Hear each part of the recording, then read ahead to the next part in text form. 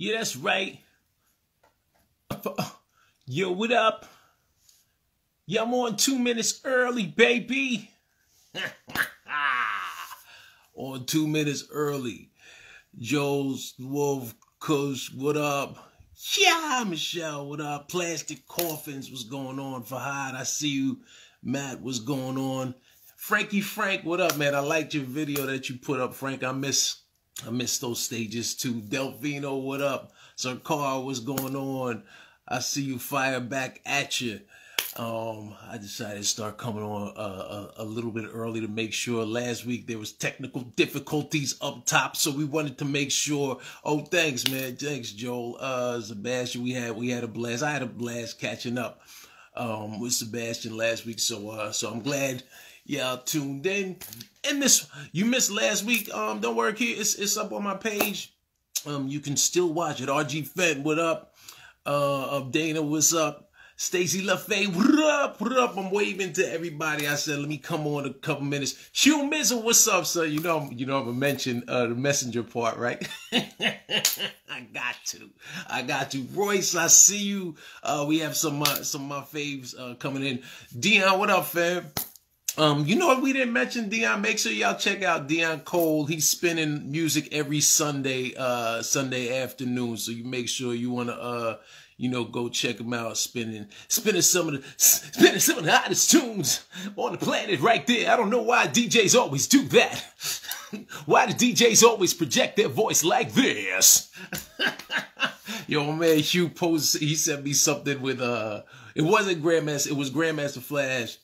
But it wasn't Melly Mel, and Creole was trying to sound like he was trying to channel Grandmaster Melly Mel. Dip, I see you. There he is, Jason Andors. What's up, fam? Cream Ray, what's going on? I tagged you and Patrice B-Day. Oh, thanks, man. Mimi G, what up? You know what? Happy birthday to my man Artie Fuqua, good friend. Hand on the pop. What's going on, Angie? What up? It was if y'all didn't see it, go to my page afterwards. Artie Fuqua. So I said it recently. I just discovered that all of the old, or majority of the old episodes of Showtime at the Apollo are available on I think it's called Tubi, right? And so Artie Fuqua used to go by the name Sonny Slim. Know why. Oops, what up? But it's funny. I didn't say whether or not he lasted or if he got booed, because it's not my place to do that. You'll have to go find that episode for yourselves. I did send Artie the episode, or the clip from that episode though. So you can catch that. We have a good friend, special guest on. They're all special guests. I say that every week, but they're very, very talented individuals. For 30 seconds I can't, because I'm waiting for my man to come on. So I can't go live with anybody when I have somebody coming on. I don't want to disrespect them. You know I'm a fan. How about 30 seconds? I appreciate. You're not a fanatic. You are fam. Everybody that comes through is fam, and I appreciate y'all. Real Megan, what up? Nah, Faizon is special. I'll let you say it. I'll let you tell him that. And you know what? Somebody said it's Faizon time. Faizon he hit me about an hour ago. See, I take a little nap before I do these, cause between Tony Roberts, JB Smooth, and Tony Rock, them cats went late. We went like 3 hours. So I take a little nappy nap before I do these, and my nap was interrupted. Faizon hit me. He's like, yo. I said, what up? He's like, yo, what time we going? I said, it's 8 p.m. your time, because he's on the West Coast. Andre Comedian, what up, Andre? I saw you popped in your live a little earlier today, man, right before I took a nap. So Faizon is on route. I could have texted. Yeah, the 3-hour joints are fun, but a brother wakes up. I'm a groupie. Manny man, what up, Manny? What's going on, fam? I miss work, train, fight.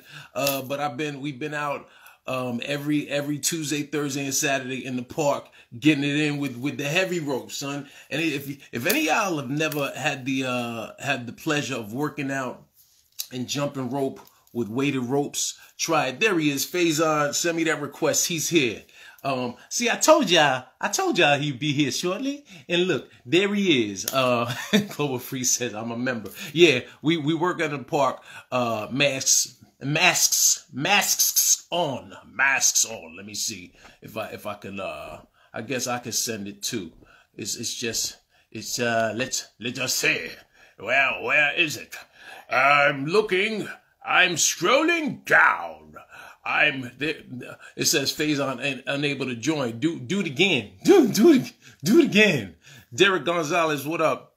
I don't know why. That's always weird when it says unable to join. Yeah, Faizon's on time. Most of the people, actually everybody that comes on is professional. We always clown Tony Woods, but Tony Woods is Tony Woods. Tony Woods gonna do it when Tony Woods ready to do it, shorty. So oh damn.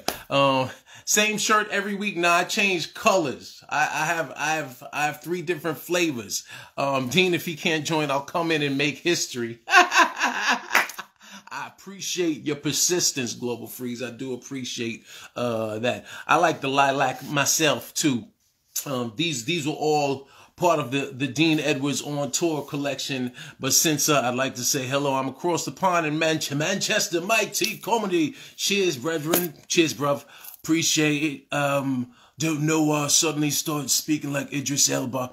I guess I have to squint as well. If you're going to channel Idris, then you want to really make sure that you squint, because squinting means you're sexy and possibly people's sexiest man alive, looking right there. But Faizon, yeah, send me that request one more again, because I think you're on here. And that's why, yeah, Global Freeze, Mike T. Comedy, Matthew, hey, y'all have sent requests. Brody the Joker in the building. I see the Union Jacks up there. Idris Edwards, yeah. Dean, we need to see you more throughout the week. There he goes. All right, here we go. All right, Faizon, here we go. He's coming in. He's waiting for Faizon Love. Terrible impression. Haters. Don't need no hateration or holleration. Oh, shit. What up, son? What up, man? It's all fucked up. Chillin'. Look, hold up. I'm gonna do this whole thing like this here. There we go. Oh shoot. Faze Zizzle, what up, fam? There you go. What up, man? I don't have a Colombian, but I got a chapstick. So we equal. What's up, bro? How you been, man? How you doing, man? I'm chilling, man. Good to see you. Good to have you. There we go. Have you on here. Thank you for your punctuality and actually being early, because I was telling them that you got on. You hit me about an hour and a half ago, and I appreciate that. Yo, there've been a couple people that we always lean on Tony Woods. Oh yeah, because Tony Woods. Tony ain't know, and so Tony shows up when Tony Woods gonna show up. He's one of those brilliant dudes, man. He ain't got time is irrelevant. Exactly. The space-time continuum is different for Tony Woods. Right, he's irrelevant. But listen, let me give you your proper introductions, and for anybody that has never been on here before, the people that follow you and are new to me, this is your man Dean Edwards. Welcome to another weekly episode of the Futhamuckin Protocol Live, a live podcast I do every Monday night on IG Live. I'm just going to hold this motherfucker. What'd he say? I said, I'm just going to have to hold this motherfucker. You see me fidgeting with it like, yeah. I'm going to send you a tripod and a ring light. I got this shit. Usually you're supposed to slide on the big thing, but trust me, I'm all good, man. Well, listen, I have some of my favorite comics on here every Monday. And this week is no different. My guest tonight, numerous classic movies, almost movies and TV shows too many to mention. Uptown Comedy Club, Comic Justice with AJ Jamal. Damn, how'd you pull that one out? God, I forgot about that one. Listen, let me tell you something. God damn. We friends, but I'm a fan, man. I appreciate everybody's full body of work. Taking it back to BEBE'S Kids. Damn. Meteor Man. Wow. Don't Be a Menace to South Central. Friday. The Players Club. The Parenthood. The Big House, which still to this day, the funniest line, one of my favorite lines that me and Rich still quote is you said, "Oh my Christ." Made. Elf. Oh yeah, man. Yeah. And Couples Retreat, and so many other wonderful films. My man and yours, Faizon Love, in the building. You stupid. You are crazy. How you doing? Thank you, bro. I'm cool, man. I'm cool. How have you been? For starters, how have you been through this whole Corona quarantine for the last 9 months, man? I actually needed it. Because we was moving so fast, and then I got it earlier. I got it early. You got the COVID? Yeah, I got it early. So somebody gave it to me. Oh, wow. And somehow, yeah, I got it early, and then I got it March 6th, and I had it till April 18th. Damn. Yeah. You had that early 5-6 week joint. Yeah, I had the real one. These ones people call me like, I think that, you don't need a test if you got it. If you got it, yeah. When you got it, did you, because it was so new at that point, did you have a sense that you had contracted it, or did you just think you maybe had a cold that an itch in your throat? I thought I had the flu or something. But I couldn't breathe. That's why I was like, damn, this is... But I smoked cigars. I was like, maybe I better stop smoking cigars. Right. So, but I couldn't breathe. And I called my doctor, Dr. Blake in Atlanta, and he was like, to try this and try this. And between him and my mom, man, woo! They really fixed me up. Oh, that's good. I didn't go to the hospital. I was like, fuck that. Yeah. You recuperated at home? Hell yeah. Yeah. Hell yeah. Hell yeah. Because what did Richard Pryor say? Because the hospital ain't nowhere to get well. Ain't nowhere to get well. Hell no. Well, dude, I'm glad. I didn't know. I didn't know that. Man, me and Scarface had it together. We were on. You're the Clubhouse. Yeah. We were on there talking about it yesterday. How we both had it at the same time, and we was thugging through that shit, man. Yeah, I saw when Face had it. I remember seeing for me, because it was still so foreign, and you heard all the conspiracy theories and everything, and seeing someone that we hold with such high esteem, Scarface, so just barren, and him just saying, "Yo, man, this I don't wish this on my worst enemy." We would talk like that every day. Dig it. We basically saying who was alive, and you alive, all right, nigga. Shit, this is fucked up. Yeah, it's fucked up. Yeah. The thing was sherbet ice cream. We ate sherbet ice cream. It's always that sherbet, man. Sherbet was the only thing that would just go down, because you couldn't. There was no taste. Right. Yeah. There was no taste. Did you? Was there any point? To get serious, was there any point in there where you were fearful and you said, "Yo, this could be it," or did you know you were gonna pull through? I knew I was gonna pull through, but it was close. Like, what the fuck is? I remember because going to the bathroom was a problem. Really? getting up strength. I see these people that say they got COVID, and I see them walking around. So they ain't got no goddamn COVID, because you can't go around and do shit. All your energy is placed on getting up. You're aching so much.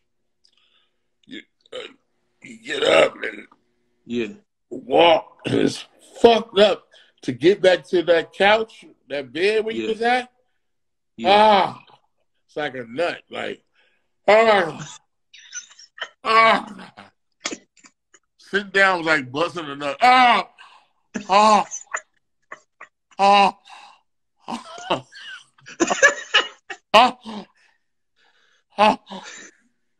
All you were literally doing was sitting down.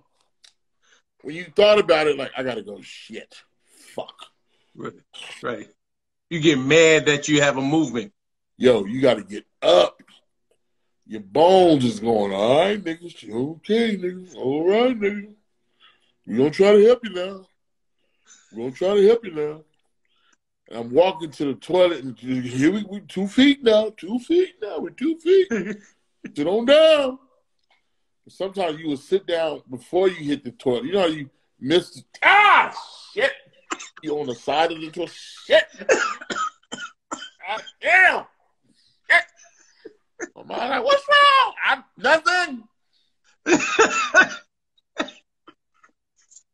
One time, I was in the bathroom, and it had to be 5 hours. I fell asleep. COVID, so I was too tired to get up. So I said, I'm just going to sit here for a minute. Woke up, could not move legs. Legs is stuck. So I'm like, what the fuck? And you don't want to call your mom. Mom! Come I'm done. I ain't coming in there. Adios, mío. So I'm on the towel rack trying to get up. You try to rock. Shit. And I'm thinking, we ain't supposed to touch these towels. Fuck these towels. Man, trust me. I see those people that say they have COVID. It's like, you ain't got it. You can't do shit. You can't move. You can't taste. I remember I kept telling my mother, I'm not hungry. She said, you haven't eaten in a week. I said, I'm not hungry. My mother can cook. Yeah, but that's you know what? I didn't know. I didn't know you were Cuban, son. Well, half. Yeah. No, but still, when I was like, but then when I saw your full name, I was like, oh. That's where Faizon comes from. That's why. He doesn't only Montana. I never, because I like to do some form of research, so I'm not just coming on here. I'm very impressed because you went back to comic justice with AJ. Well, you know what, AJ Jamal doesn't get his I mean, there's so many comics that don't get their just due. Blazing. This nigga was blazing. Yeah, dude. Heater. Like me and Godfrey, we always we talk about comics that people sleep on. AJ Jamal's one. People think because like AJ Jamal or even Sinbad and shout out to Sinbad. I heard he's healing now, which is great to hear. Yeah. But I think people believe because someone works less blue or works clean that they soft. I'm like, nah, dude. Them dudes bringing some fire. Do you understand? I said I was gonna go clean, and it wasn't, but it was the hardest set ever for me. And this was like 3 years ago. I said, I'm trying to set clean. Let's see. Mm-hmm. What I mean, it was hard because you have to watch what you say. And my brain is not trained to do that. Right. Once you train your brain to go around that, Because if you talk to Bill Cosby, you're like, oh, he's brilliant. That's just his act. Oh, whoa. Yeah. The big faces gonna talk to you about the real shit. No, yes, dude. We saw me, Rich. Shout out to Rich Pierre Louis. Me, Rich, Hugh, and our boy Rob. This had to be probably You guys, 2012. I remember Hugh came up with that name. Oh, yo, face. I'm Huma. I'm like, you're milked, nigga. You are milked and chilling. Yo, face, don't say my real name. Me and Milk was walking messengers in Manhattan. Yeah, he texted me early. He was like, yo, we were messengers together. He just popped up. I love that nigga, man. Yo, Hugh was the best, man. Yo, face. I remember when he first had his first hit. Yo, face, you ought to have a child. I was like, that's right. Milk is a father. Yeah, I'm a father. Loves his baby girl. Oh my God. Oh yeah. And I know what he means now. That's why I had a daughter, so I know. Yeah, I saw her. She's beautiful, man. Thank you. Beautiful little one. Big Worm is fertile. At 52. He's still shooting though. Big sperm. Made you look. So take me back, man. Where was your first time on stage? And what made you get on stage that first time? It was a comedy store in La Jolla. Okay. And I had this whole plan that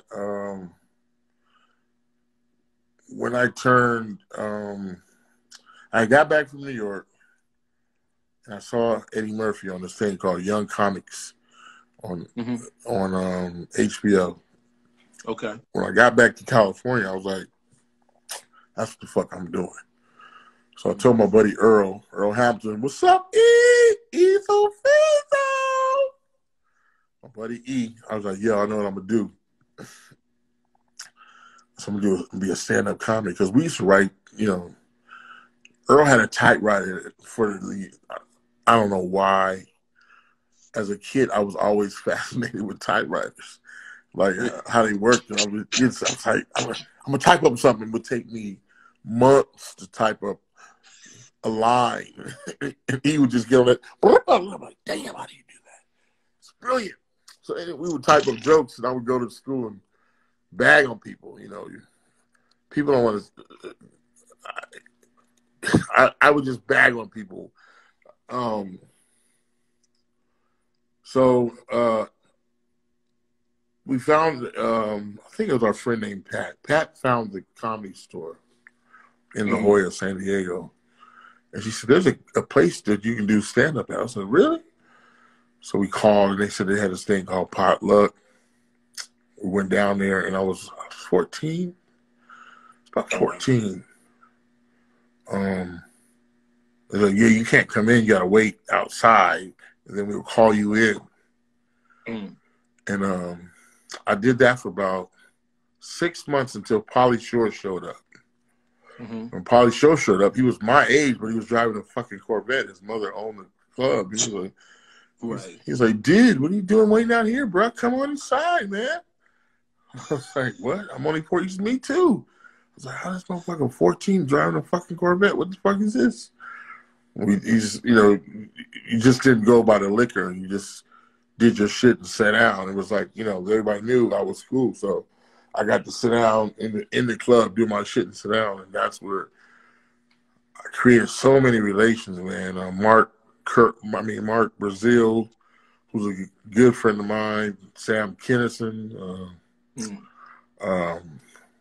Carl LeBeau. Carl LeBeau, wow. Yeah, he was a part of Sam Kinnison's crew there. Yeah, I remember. Yeah, Alan, oh man, there were so many people. First time I ever seen Damon Wayans on stage, I was in amazement. That's when Damon had hair. He had the little peninsula. Yeah, he had to think I better let it go. But he was killing it. I mean, killing it. I was like, there's somebody as funny as Eddie. I was like, there's somebody as funny as Eddie Murphy. What the fuck is that? Like, what the fuck is this nigga? He was killing it. He was doing the more money, more money, more money. Oh, yeah, yeah. Oh, he was killing it, right? And this is the kind of people we came up around. So you got to study comedy, like the right way to do it. And then I left California and went back to New York, and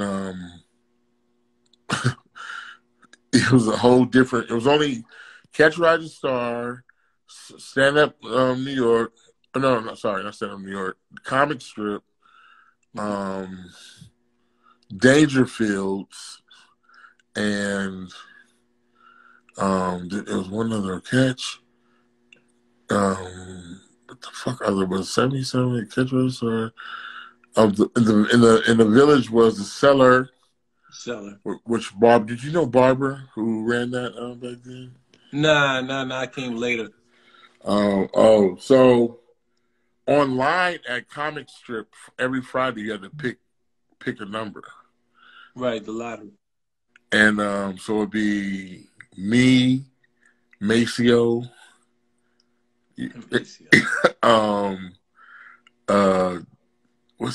God damn it. Reggie McFadden. He came a little later, but he was definitely there. Right. Reggie, what's the white boy's name? With his guitar. I was like, why does he have a fucking guitar? He's a big movie star now. Sandler. Yes, Adam Sandler will be there with his guitar. Yeah. Why do you have a guitar? What the fuck? Oh, Mark Overton, you just said? Oh, Mark will be down there with me. Mark Overton will be there. Me, Mark's my brother. So we get on the train. Mark would get off from Chemical. Mark worked at Chemical. Oh, wow. And we would take the train. Hugh would get on at 125th Street. And me and Hugh would change tapes. Like, we would barter tapes. Like, we'd have, I think at one time I got all his James Brown tapes. Mm-hmm. And then he got my, I forgot what he was. I think it was either Ice Cube or I forgot what it was. But I remember getting his James Brown tape. I listened and I was like, damn, this James Brown was... To listen to James Brown with headphones, it was amazing. But anyway, that was Third Rail, and then Rich. Who else was on the line back there? So we would get online, and then you pick, and then Lucian, God rest his soul, would tell you how bad you sucked and how you're not funny. And say it while condescending to you. You're funny, but I already have a black. Chris Rock was made at the time. He would come in and rip the motherfucker up. I learned a lot from watching Chris Rock back then. Just his poise and his how confident he was. Because we were all the same age. Right. And because he got a Cadillac, I was like, this nigga balling. He was like, this nigga got a Cadillac. What the fuck? You know what's funny? I love how on the West Coast, Pauly Shore was 14 and had whatever Porsche, and Chrissy had the Cadillac. That's how I remember shit. I remember Chris Party was like, this nigga got a Cadillac. What the fuck? Throw some D's on that bitch. It was another club around there on 77. I can't remember. I remember opening up Stand Up New York. Stand Up New York? No, that was on the west side. Oh, on the east side, you're saying? Yeah, I remember opening up Stand Up New York. Mm-hmm. It was a brand new club with Seinfeld. Oh, dig it. So it was me, Seinfeld, and the host was the guy from Comic Strip. You know him, and the one Wally Collins? Huh? Was it Wally? Wally Collins? Was it Wally Collins? No, it was what's the brother's name? White guy, always was the host at the comic strip. Vic Henley? Tall, skinny. No. Vic wasn't tall. It was me, him, Seinfeld, and the guy that had the joke about people would always call him the move, help him be a mover. Oh, that's like 5 comics now. Right, but he was like, oh, that's the moving joke guy. You always tell somebody about a joke. Oh yeah, you know the joke before they name. Oh yeah, it's the moving joke. Right, Mike Sweeney. Mike Sweeney, yes. Thank you, Hugh. Oh yeah. Hugh's filling in the blanks. I love that Hugh's filling in the blanks. He was there. Right. Man. We was the third rail. So I remember in order to get a spot at the Cellar, there was another club down there. I forgot. Hugh, what was the lady's name? Her name was Barbara something. I had to showcase at this open. I think Hugh was there. Fair, and that's the first time I met Lance Crothers. Lance Crowther. And I'm talking about after I saw Lance Crothers, I was like, this is the funniest nigga in America. Yo, Crowther was y'all. No, literally. We were outside some bullshit fair.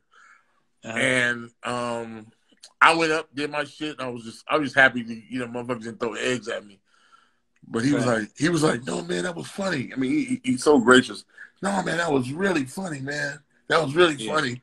And I'm like, because he got the braids and all that shit. Did he get up? Yeah, he had the love. Lance had the good hair. This nigga went up there, and I was looking at him like this. This nigga is fucking brilliant. Yeah. I'm like, no. I'm not sure. Either Mark was with me or Hugh. I think it was Mark. I was like, this shit is. He had this joke about his living in Chicago, and his father said, "Boy, if you don't get out there and whoop those boys' ass, you have to fight me." He said, "I'm sorry, Dad." So I beat my dad's ass. Yeah, but it was the way he did it. He was brilliant, man. I love you.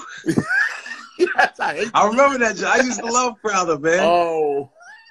Oh my God. He had that joke. And he had the joke. You know a joke I like where he was like, he talked about like sperm. He was like, I was weaving.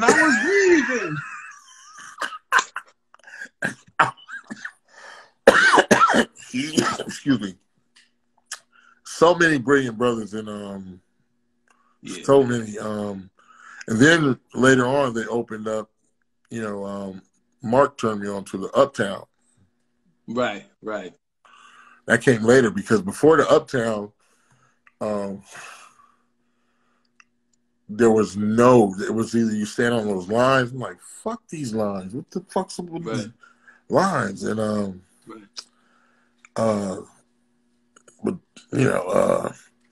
I remember one of the first places of me getting accepted was Dangerfields. Mm-hmm. And that's so funny because Seinfeld would do the 1:30 spot or 1 o'clock spot, and my spot was like 12:45. And so they put you on earlier than Seinfeld. Yeah, Seinfeld. I mean, and Dangerfield. Let's see the kid. It was like the mob. Yeah, the whole place was like, "Hey, kid, come here. You want some meat? Okay." They would give you a voucher to eat at Tony Roma's. Don't eat here, nigga, but eat here. Take your business downstream, all right? Good jokes. Good jokes. And Dangerfield's just the quarantine just hit Dangerfield's where they finally had to shut down shop, unfortunately. I thought all the you mean all the clubs are closed, but Dangerfield's they said they're closed for good. They might move to a different location. Wow. Yeah, man. That won't hurt. Wow. That sucks.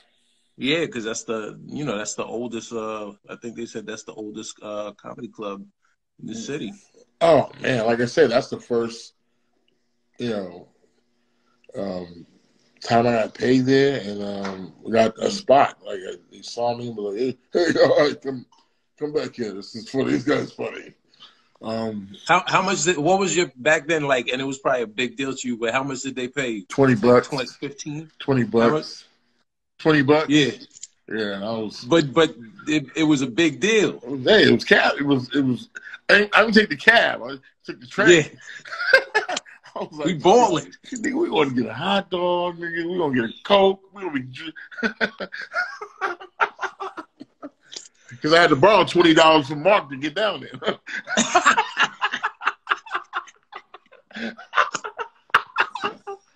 It was a lot of fun, man. It was yeah, man. It sounds like it's. When would you say was your first real was Def Jam and Comic Justice, were those your first opportunities, like Hollywood opportunities? No, I had did BEBE'S Kid when Def Jam was out, before BEBE'S Kid. Oh, did you do? You're right. Yeah, you're right. Def Jam. So you know what? Take me there, because as this, I think that was probably a year or two before I started, and I remember seeing you on Entertainment Tonight. They interviewed you because you were voicing over Robin Harris's character, and I was always curious how did they find you or learn? Was Robin Harris something that you did an impression of on stage? Robin was like our big brother, so yeah. And he was the MC too, so he would, to get on stage, you go to Robin. He put you up when you want to. So right. Fuck with him. What the fuck you gonna put me up on, the black nigga? He said, never, you motherfucker. You ain't funny. But he was, he put me up. But that's how I started doing it. Right. And then when he passed, it was just like it's just like when he passed, it was weird to me. Like I just did it recently. Tiny passed, and you gotta just sit down and go. Did we have a great time together while they were alive? Leprosies or anything, But yeah, last time I saw him, I didn't think I was gonna never see him. Same thing with Robin, So I put that in my act, almost like a tribute to Robin. Right. It was getting around. Like I did it, I did it everywhere. Like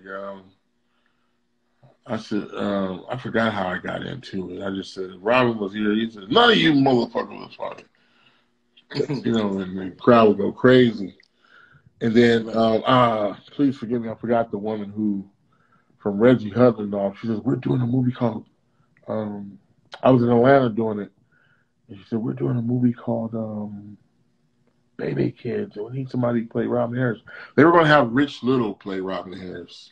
Oh. What? That's how he. Hey, we got a guy. Rich, do the thing you do with your lips. Oh.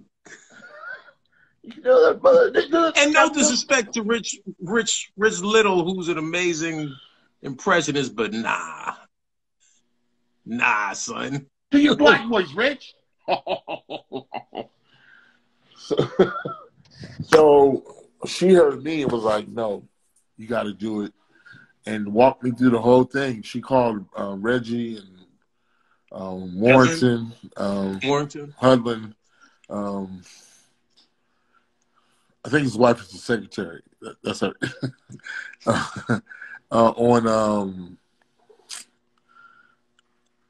on the speakerphone, and they were at Paramount, and she says, "Do the voice." I said, "Oh, what you want me to say?" Test two, baby. They went, ah. You understand? Reggie and Warrington put Robin in the first leading role in the film. What movie? House Party. Oh, damn. I'm tripping. No, you know what? You said leading role, but I took it back to when he was in Harlem Nights. So I was like, I combined Harlem Nights and Boomerang and totally forgot about it. Well, Spike put him in Do the Right Thing. And yeah, as Sweet Dick Willie. Him leading. This was him. Yeah. Number one on the call sheet. Right. Right. So Nice.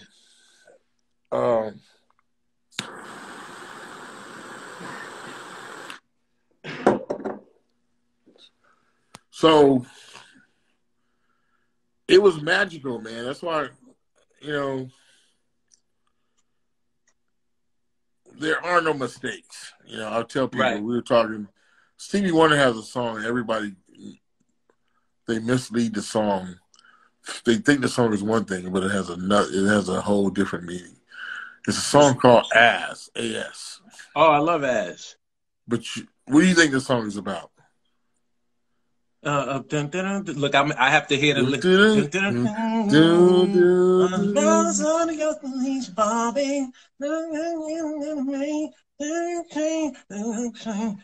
I'll be loving you always. That's the part people hear, which is brilliant. But the song is telling you are where you're supposed. That's part of the song. You are where you're supposed to be, no matter what you think, and it all will work out. Right. And as your maker, I will never send you to hell. Yeah. I mean, I know it sounds. If you listen to it, I will never send you to hell. Yeah, it does. It makes perfect sense. It says, "I will stop loving you when 8 times 8 is 4." Right. So when that equation, when 8 times 8 equals 4, that's when God will stop loving you and send you to hell. So God will never stop. But the song is, everything is as it's supposed to be. Right. Right. And my favorite line. Look, I just got goosebumps. My favorite line in this song is after he goes through so many variations. Now ain't that loving you? Right.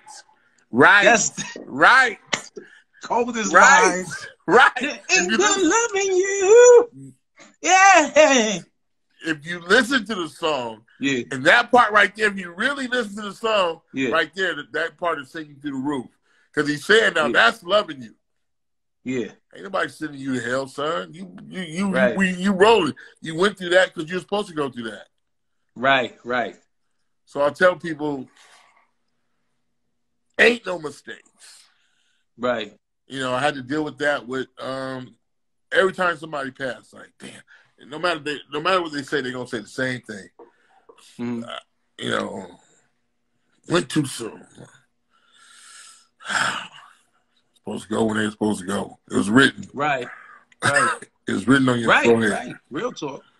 So, we say that. I always believe that we say that because we're in mourning and we're in mourning. That's where the contradiction of actual faith comes in, because if you have faith and you believe that there's something on the other side and you transcend the physical form and go to your true form, then you shouldn't mourn. Like I always tell people, I'm like, don't mourn me, celebrate me. The reason why we mourn is because we thinking, who's next? No,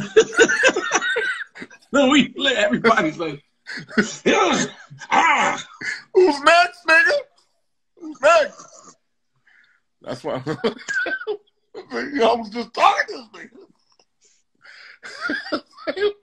nigga. But it's supposed to be. Exactly. Everything it is as it's supposed to. It's cold but one thing. He says, you were moving on since the beginning. Ain't that something? And times know, and the time know exactly when I'm fucking it up, but it's so cold.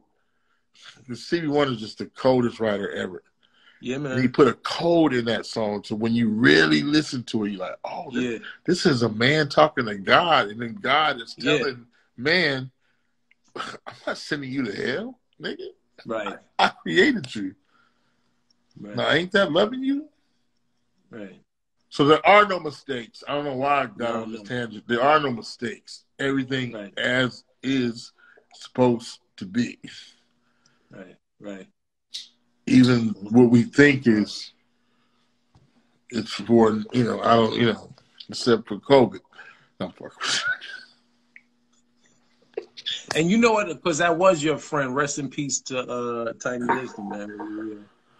I thought because I knew you were coming on here, and I saw that, I was like, oh man, that's because we hold people, we see them as two-dimensional characters, but these are people that you actually broke bread. That's why I saw.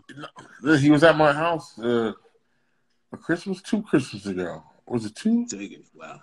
So I have a picture. The picture on my Instagram is him DJ Quick, G1, my mom, my ex-wife, which is a bunch of us there, because I told them I cooked the turkey, and I cooked the turkey, and they were like, they didn't know I cooked the turkey. I cooked the turkey real good. I got a secret to it. So they was, everybody was there, like, let's see this nigga cook this turkey. But we just had a ball. That's why I say everybody you love, and niggas even you hate, just enjoy them now. Yeah. Before Tiny, there was a girl named Natalie Giselle. From was she on the Parenthood with you? No, was she what? I've never told this story. And because from what I understand, you actually I know she told the story about you helped her get on. So elaborate. She likes to say Natalie was a star when you met her. Mm-hmm. Okay. Right, from BEBE'S. People know. Well, no, that's the movie. She likes to credit me with saying I put her in BEBE'S, but no. What happened was Angela Means was doing a workshop, and she was directing her actors in her workshop. He's like, Faizon, come down here and check them. I was like, oh, okay, let me go down there. But I was really just checking for actresses. Keep it 100. Well, here it is. Let me go see. And Robert Townsend told me that Troy Bear wrote this movie called BEBE'S, and he wanted me to be in it. And they were looking for some girls to play my girlfriend. And I was actually going to just that was in the back of my mind. And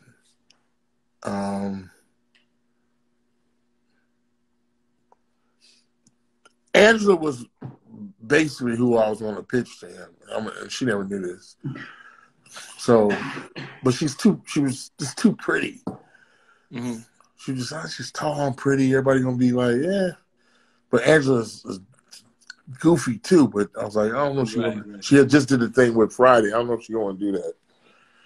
And this girl had to be a glam girl. So anyway, I go see this play, and Natalie comes on, and I'm like, God damn, this girl funny. I remember lit up. I remember going, oh, I was just amazed, like, whoa. And they hear me in the back going, oh. She doesn't know I'm there. I leave and I told Angela, I said, man, who was that girl? Oh, that's Natalie, blah, blah, blah, blah, blah. I said, tell her she's funny. Then I go, Robert, I said, I got your girl. He goes, who? It says, you don't know her, but he says, who is she? He's like, man, I ain't going to approve of her. I said, Angela, tell Natalie to come over to my place. I get her number. He said, you trying to fuck? I said, no, I want to fuck your cousin. her cousin was fine as a motherfucker. She comes over. I said, boy, she was just funny, even in her honest. So Robert comes over. She's like, oh, Robert Taylor! She freaks out. I'm like, okay, here we go. So we're doing this movie, but she's for real, for real. Her and Robert improv for about an hour and a half. Wow. Da-da-da-da. He's like, no. I see it in his eye. He's like, oh, yeah. I can see what you, oh, yeah. The next day, he takes her down to the studio and talks to them, and they're like, yeah, and then introduces her to Halle Berry, and that was a wrap ever since then. Halle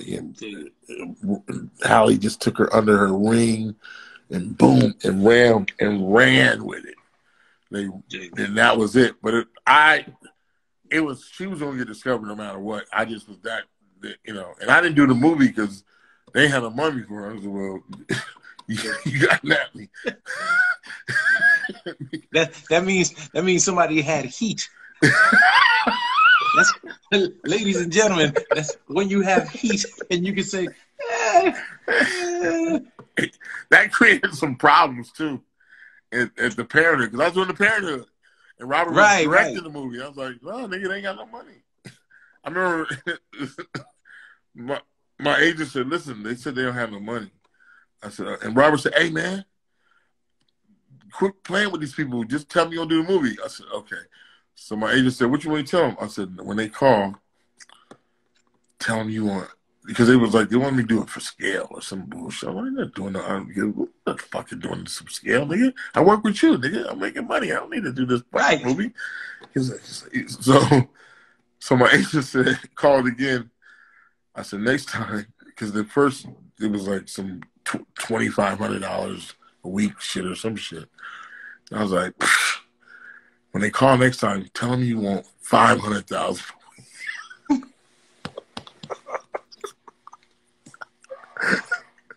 Robert was like, motherfucker, what are you doing? Don't be playing with these people are serious. I was like, me too. I said, okay, I'm going to stop playing. I told my agent, he said, what are you going to do? I said, tell him you want $10 million. He's like, fuck it. Yeah.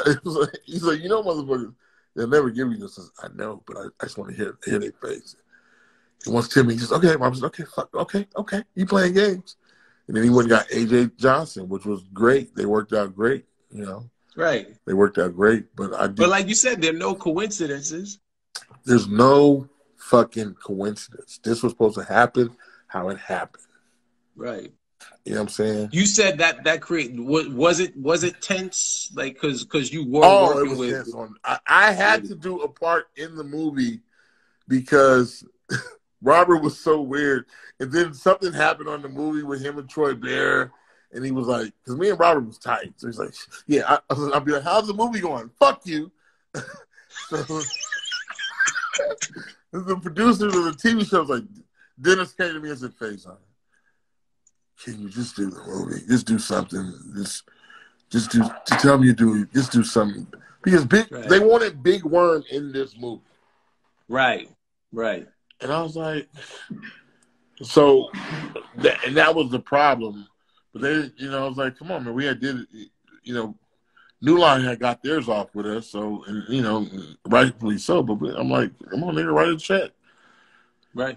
So I did one little part in it, which was in the trailers. They needed some trailer meat. They called it. Like, I was like, okay, whatever. But yeah, that helped a lot on the set. Cause they were like, we gonna milk this one scene. Yes. With Halle Berry, I remember I was on the set. Yeah, Halle, we was hanging out. Yeah, Halle Berry's so cool, and she was. She took care of Natalie. That's dope. Yeah, Halle Berry was so cool. Well, that's dope, man. That's Yeah. dope. That's dope that you know. It's dope that you put that you were just genuine, right? Because you didn't have to. You could have just watched the show that she was doing and be like, oh, she's funny, and kept it moving. But you actually No, man. showed it. I really love what we do, and I love watching great people like yourself come up. And no matter what, you're going to do it. But I was just a catalyst for what was supposed to happen. You see what I'm saying? She was I was just a tool. You know, she was, and that's only one person. I don't even go into people who I walked on the set and be like, yo, shout out to Jesse Collins. No.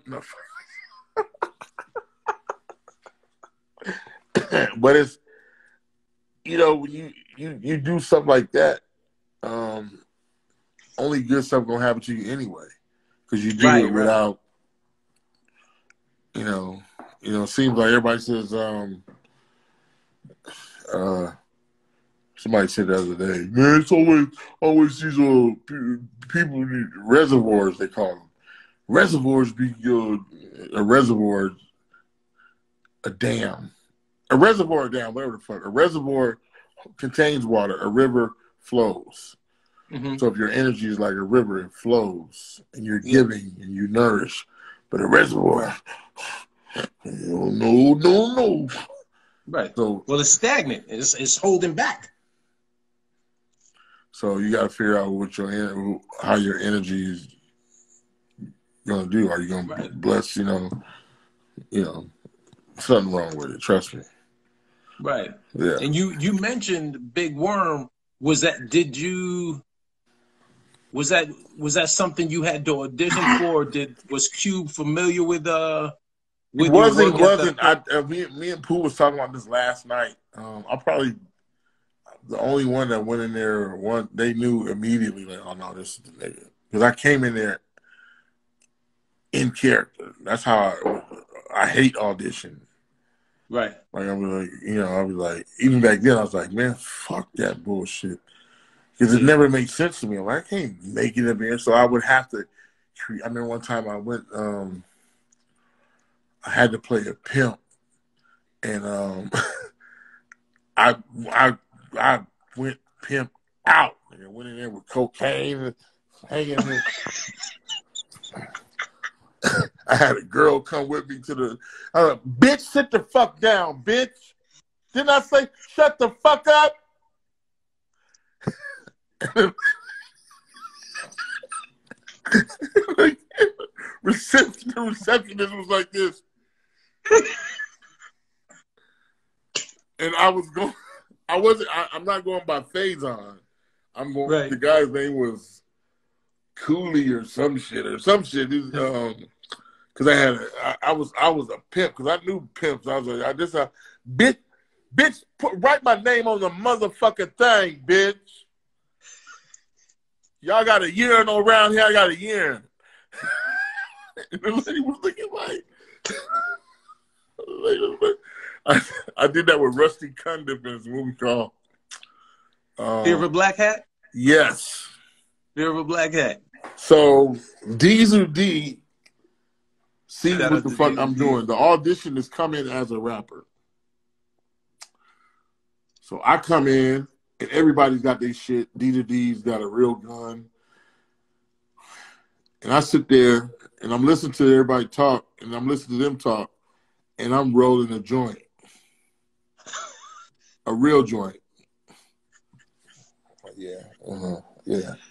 Yeah, that's cool. You were method. That's cool. And my line was, y'all got a light? Is that real? Bitch, you got a light. So disrespectful. But you get to see. That's the only way I could so-called audition is to be. But you booked it. Yeah. So it worked. Oh yeah. And I told her, Did you book the pimp role? I booked the pimp role, but the project back then would fall out. Black movies would be funded and then fall out. Or more importantly, when you booked it, did they also book the hoe?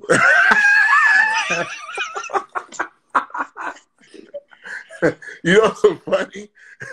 I told her they gonna put you in this movie. Now you gotta do. And when I go in there, I'm gonna be stepping. I don't want you motherfuckers running my shit. Cause I was talking to her like a pimp. Okay, I'm saying we gonna make this shit. You know what I mean? And we going up. I want you 10 toes down. And I was just motherfucking stuff. You know what I'm saying? Don't you embarrass me around these white folks. I want to hear about some business. That's what I told the receptionist. I said, I'm here about some business. Excuse me? Bitch, tell this what the fuck I said. I ain't gonna be talking to these crackers all night. Where's your urinal? I remember telling her, where's your urinal? Because I wanted to laugh so bad and break down. I was like, where's your urinal? I got a urine. Urinal? Urinal. I got a urine.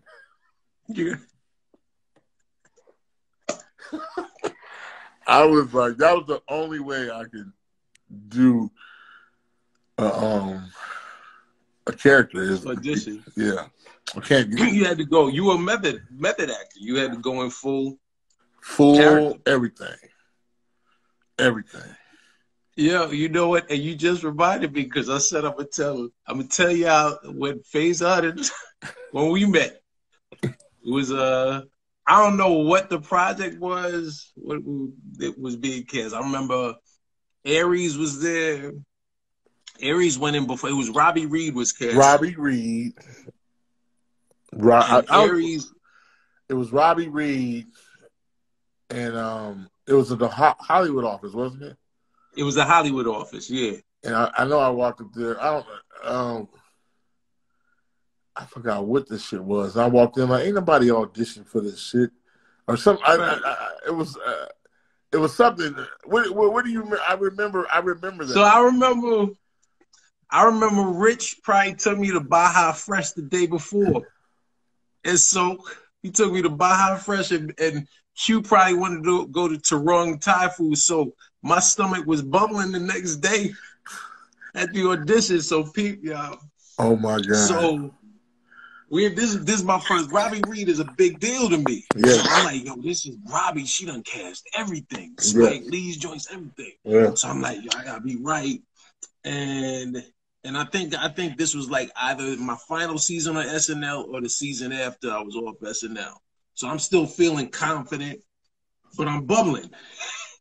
And everybody that's auditioning is in the waiting room. So I'm like, let me go just step outside. And as you step out the door, there's some steps that go down the steps. Yep.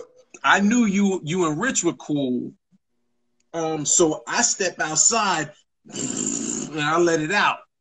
I'm like, nobody's out here. Right. And then who walks up? Faizon starts walking up the steps. So I'm trying to just get the air to this. I'm like,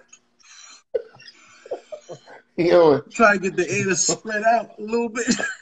And Faizon walks up, we make eye contact. He's like, hey, what's up, man? He's like, hey, nigga, you just fucked.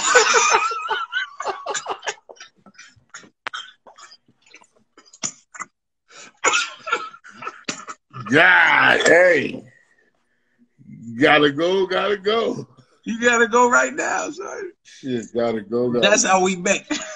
That's crazy. Walking up them damn stairs. I remember them damn stairs too. Wow.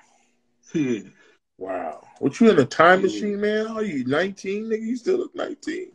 The fuck? Hey, man, I drink a lot of water, baby. What kind of water is that? Water from the guy? What kind of water? Just the pH. Get my alkaline water from the sink. Dude. I need that cool shirt. When I'm back on the road, my cool Futhamuckin shirts will be with me, man. That's cigarettes. Now, you know what? Cause I don't curse, so it's like I'm a cool Futhamucker. Oh, okay. I got you. So Friday hits, man, and that changes everything for you, right? It does. I'd imagine as far as, because now your visibility is a lot higher. Because this is a movie Hollywood didn't expect to really do anything.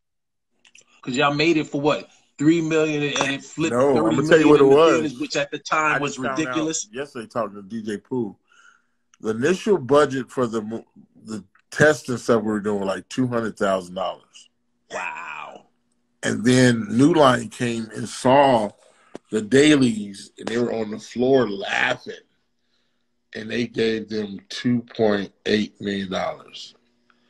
He said nothing changed. The food and nothing.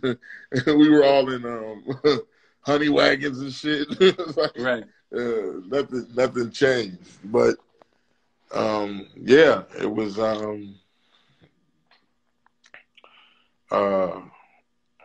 yeah, $2.8 million.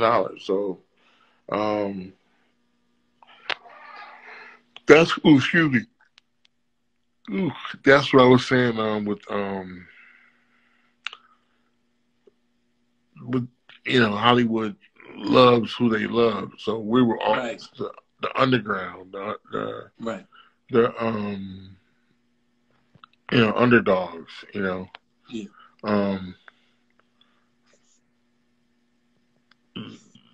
Yeah. People, me and Godfrey was talking about this, about Dave Chappelle. I was like, he's always been their guy. Right. Always been their guy. Like I always have to preface this. People get, especially people in here, what'd you say about Dave Chappelle? Huh? Right. I think I was there, dude. Trust me. Dave Chappelle's one of the nicest dudes ever. Always been nice. Yeah. But I was saying the preferences, Hollywood is always. Chris Tucker didn't want to do Friday because he thought Dave Chappelle was going to do it. Like, really? Yes. He was like, at that time, Dave Chappelle had a TV show every, they put him in every movie. He said, man, I ain't doing all you do is give it to Dave Chappelle on DL Hughley. Right. And he was really frustrated. So, and they were like, nah, we ain't. So, to my point, they gave Ice Cube a budget of 2.8 after filming some of it.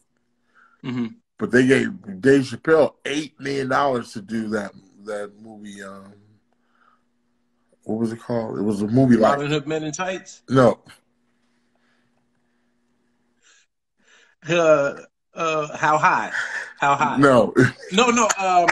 Half Baked. Yes. Half Baked. Half Baked, which was like a Friday ripoff type, So I'm like, you can't really judge your career off of somebody because it's supposed to be like that. Right. Everything is as it's supposed to be. Right. So it's like, we're in that clubhouse and they was, well, they won. I was like, no, Dave Chappelle is an anomaly. I mean, they've always fucked with him. Mm-hmm. All from the get. I mean, because, I was like, that's, look, Chris Rock is a bad nigga. Yeah. They don't, he had to, he had to work for that shit. Yeah, man. Yeah. You know what I'm saying? I'm not saying Dave didn't have to work, but, it's a little... But I feel,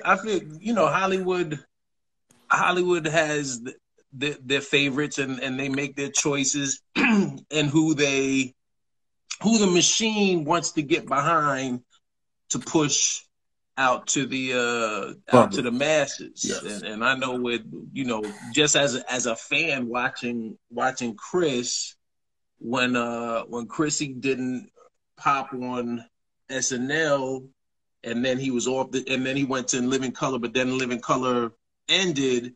I've heard stories and heard him say that he went back to basics. He went back to that stage. The stage is never going to fail you.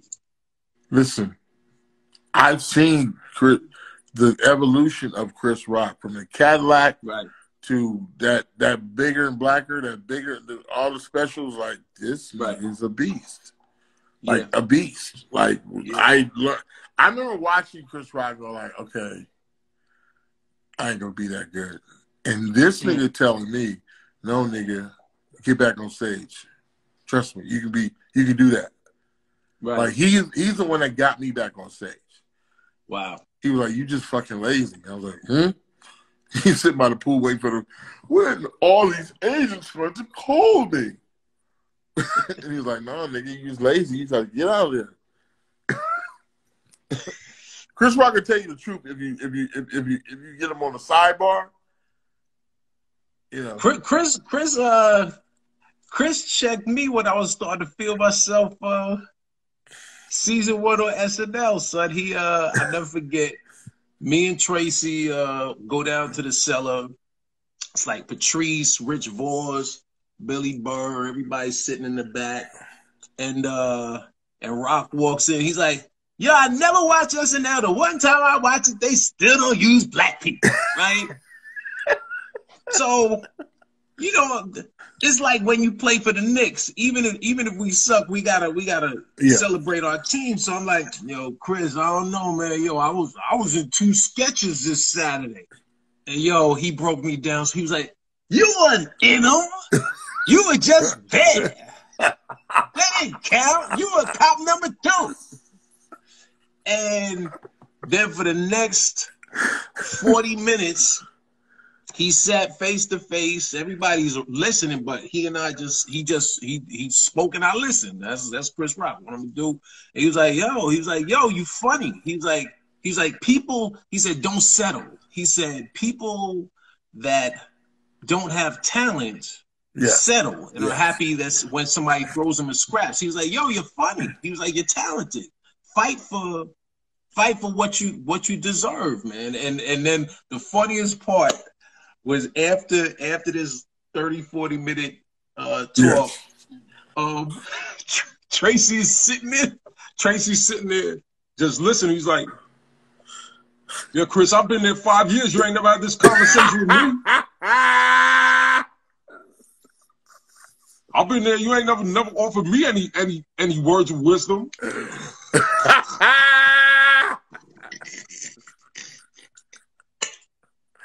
Oh my God! I remember one night. But he was right. He was right, and that was a lot of people don't want to hear the truth. They want to hear what makes them, but that truth. Listen, he told me I was lazy. Really? And you want to hear lazy? It's fucking me, man. I get up and I Google, I talk to, I read scripts. No, nigga, it's about to change. All that shit's about to change. Rock told me that.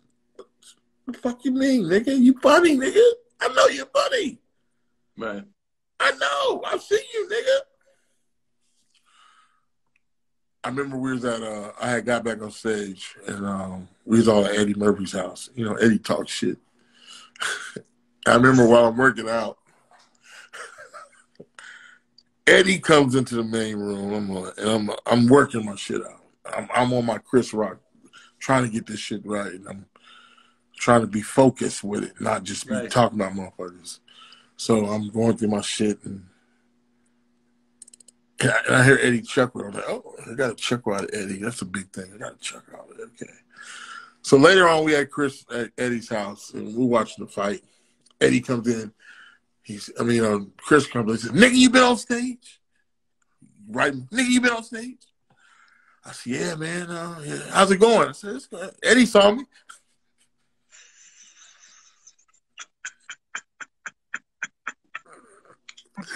He looks at Eddie and goes, yeah, he was on stage.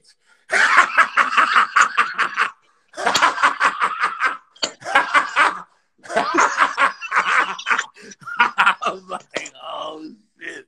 You motherfucker. He was there. He was there. He was there. He was on stage. He was there. I mean, what he did, I don't know what he did, but he was there. I'm just like, your precious is crazy, man. Damn. Yeah. He's like, yeah. You want some to drink? Some meat? But it was honest. Right. And that's the kind of shit that, is I like. Because because that's what it was with Robin Harris. Right. Right. And Chris Rock, like I say, I remember hearing Chris. You seen his brother? Tony or Jordan? Jordan. Yeah, Jordan. Yo. Yeah. Jordan. Listen, I remember when Jordan first started coming to the comic strip. You're like, oh, that's just little Rock. But then you were like, okay. I was like, what the fuck? Who the fuck is this nigga? I remember hearing Rock, Tony. He was in his face. He said his favorite comic was Dave Chappelle. I said, oh, that's some brother shit right there. You gonna knock it off, nigga. You sleep at the King. You eat breakfast with the King. Don't knock it off, nigga. Knock it the fuck off, nigga. It's like, that's one of them brother things.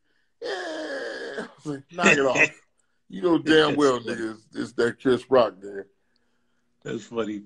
No, but then I've seen the pride when Tony is brought up. When Tony used to host at the factory, and Chris was stopping, and you say whatever, but then when your brother's that it's dude a little and tear he's in in the his eye, house, yeah, he's like, yo, give it up for my brother. Chris motherfucking Rock, nigga. Yeah. Don't get it twisted, nigga. Exactly. Chris motherfucking Rock. I was like, yeah, I like that. And Chris has put on more people. It's funny because in Hollywood, specifically with black comics, there's always this sort of how come they ain't putting such and such? And I'm like, y'all don't realize how many people if you just take everybody ain't gonna go. Yes. His HBO show, you got, like you mentioned earlier, Lance Crowder, Wanda Sykes, yes, Ali Leroy, Louis C.K. Yeah, a lot of people, bro, from a long time ago. Funny mother. Chuck Sklar. Yes. And a lot of heavy hitters, man.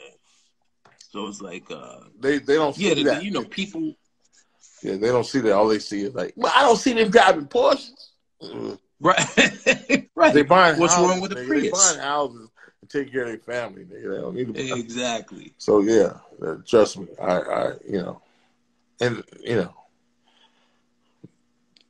People don't. With I'm bouncing around because, like I said, you got a lot.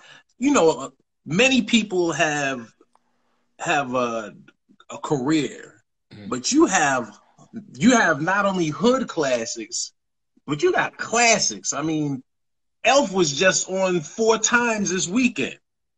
I'm the first black person in a Christmas movie. But besides Franklin from the Peanuts. I'm the new Franklin, nigga. It's you and this dude. That should be a funny. The evolution of black people in Christmas movies starts with Franklin and then me. And that's it. Then Chris Brown. Chris Brown and Loretta Devine. Lord, this Christmas, I hope we have enough greens.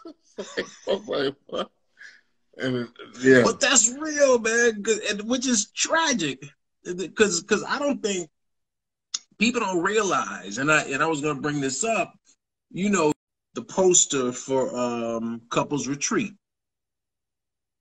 Wait, did it just freeze? Did it just freeze? I see Faizon and I see a circle on his head. Can y'all hear me? I don't know if y'all can hear me. Y'all let me know. Faizon left. I guess he's going to come. They need another almost Christmas. I think Faizon's signal, his Wi-Fi froze up, but he'll be back in shortly. Oh, shucks. Yeah, I know, Blood 5620. He'll be back. He'll be back. I don't know where he went. Probably just moved to a different area in the house. So yeah. Are you all enjoying our conversation? Y'all can hear me. Can y'all see me? It's cool. Y'all can't see me. Okay. Look, he ran out of minutes. Y'all stupid. That's hilarious. Y'all can't see me. Okay. Who's in the Futhamuckin house? Faizon. What if Faizon just bounced? What if Faizon was like, all right, that's enough. Faizon will be back in, man. He will be back. We can still hear and see you. Well, listen, I thank y'all. I thank y'all for sticking around and enjoying the show. Don't know why I'm in Eddie Murphy voice. I think because he just said that Eddie threw him under the bus, under the proverbial bus, and I just went from Eddie to Donkey. I have no idea why. He had to take it, that Corona kick back in. That would be hilarious if Faizon came back on with a sandwich like, yes, I know what we was talking about. Sing a song, sing a song. What movie, hey, what are y'all watching on Netflix? Like, how many of y'all are sick at Christmas movies on Hallmark and Lifetime? Because I'm done. I'm tired of them, yet I still find myself watching them. I just started watching. You know what's terrible? Everything on Netflix with Bruce Willis. That's right. I said it. Yo, Bruce Willis has 15 movies that just dropped in the last 6 months, and they're all on Netflix and Amazon Prime. And they got boring movies on Netflix. Yeah, they got a lot. You know what Netflix has turned into? The Mandalorian is dope. Don't give anything away because I'm behind, because I'm letting them all stack up so that I could binge and watch. Hey, Hugh, if you on here, text Faizon and tell him to charge his phone. So that might have been it. You know, maybe that was the end. The Night Watch. Bruce Willis, does he die in all of them? We need a black version of National Lampoon Christmas Vacation. You know, we just need all movies. I'm not a fan of saying we need a black version of this. I'm just like our own versions of dope movies. The Crown is amazing. My wife loves The Crown. I'm going to make it to a British baking show, the Xmas edition, watching The Expanse. I started watching The Expanse on Prime, but you know what? Here's the problem. You can't watch a bunch of those shows and play on your phone at the same time because you've lost focus. Ask him about Vlad interviews. I don't want to talk real talk. I don't want to talk about that dude. I'm not a fan of that dude. Godfrey and I have spoken about that. Godfrey actually put me up on Vlad and was trying. He put me in contact with Vlad's people, and I never was feeling the guy. You know, something about it. How do you feel about our two legends, Debo and Natalie? Me, honestly, it's sad for it's sad for anybody to lose someone. That's why as I said, when talking to Faizon, I felt bad because these are two-dimensional characters to us that are bigger than life, but as he just expressed, these are his friends. You know, these are people that we just know the characters. You know, Faizon and others know the actual people. I saw Angela Means, who he had mentioned, talented sister, actress, comedian, and she posted something on her page after Tiny Lister passed away, because you don't get to see. We only see the characters and Craig Running. You know, you see this menacing character. I remember him as Zeus when he was wrestling with Hulk Hogan. You know, and on the first episode of Robert Townsend and his partners in crimes. I miss you, Rob. I really miss you. I'm sorry that I just did that. But it's not me. It's the spirit. As it took me, as Faizon says, sometimes, you know, it's what's meant to be is meant to be, and my eye just went like that. Not because I planned it, but just because that's how the spirit moved me. He did seem like a nice dude too, man. He seemed like a real nice. I always love like Godfrey's in my area. He was on both. He was both Will Smith and Martin Lawrence show. Yeah, that's that's I'm gonna do the rest. If Faizon comes back on, I'm gonna I'm gonna do the rest of this in Will Smith's voice, man. Did y'all see the Fresh Prince reunion? Fresh Prince reunion was kind of dope. It was but did y'all peep that Alfonso Ribeiro didn't break bread with dark skinned Aunt Viv? Did y'all catch that? I did. We did in this household. Roy said, yeah. It was dope. It was dope. But damn, you missed it, man. Borrow somebody's HBO Max code. It's definitely worth it and entertaining. I honestly don't know if Faizon is coming back, and if that's the case, I'll get to sleep a little earlier than expected. How about that? Get to bed a wee bit earlier than we had planned to. Also, let me let y'all know while I have y'all attention, we have some great guests coming up. Because he think Cloud he white so sad. What? We out of at the end of the month. Canceled HBO Max as soon as I watched it. That's gully because that's I know how that goes. We have my man Earthquake 2 weeks from today. We have my man Earthquake on December 28th. Will be on with me on Monday, December 28th, and then I think January. Actually, we're doing a Sunday. We're doing a special Sunday episode. The first Sunday in January, January 3rd, instead of January 4th, which is the Monday, which I normally do. You brought the positive out of Faizon. Oh, man, well, I appreciate that. Hey, man, I mean, hey, I think people have Faizon misunderstood, man. He's a good dude, good brother, intelligent brother. People sometimes have to see multiple sides of individuals, and I know with certain interviews and certain platforms, people are looking to draw out conflict. So make sure Sunday, January 3rd, you catch.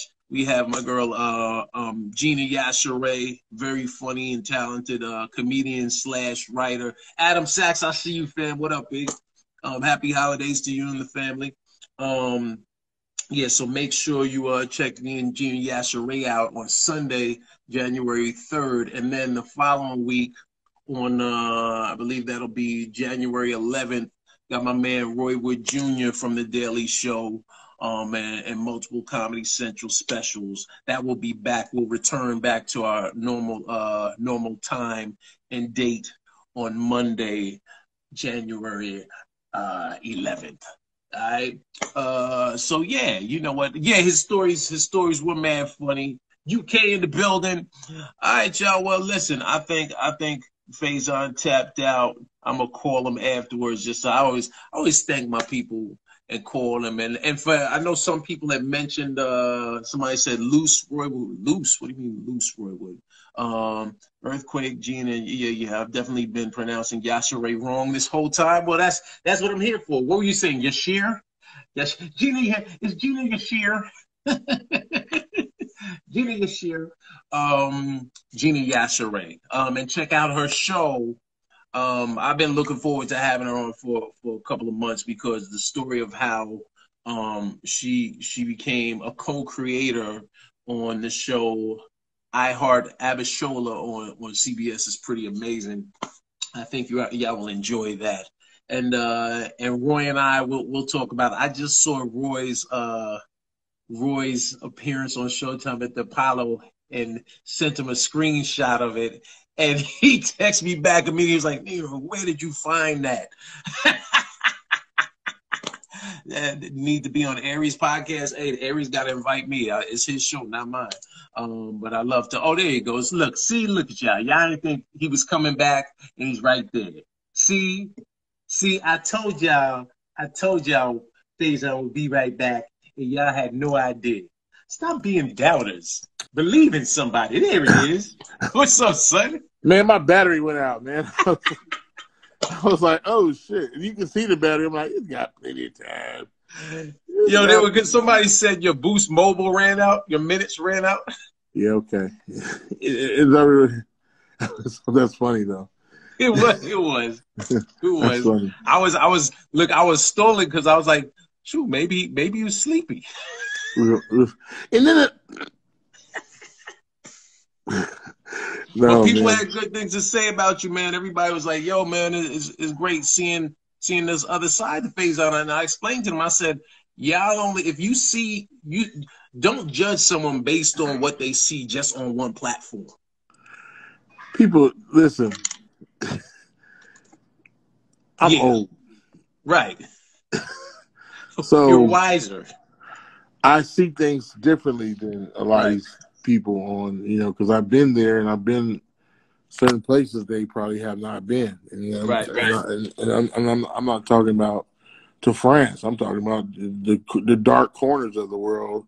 Right. And, great places. I've seen both. So I've been blessed to see all kind of shit. The peaks and valleys. It's like, yo, whoa, damn.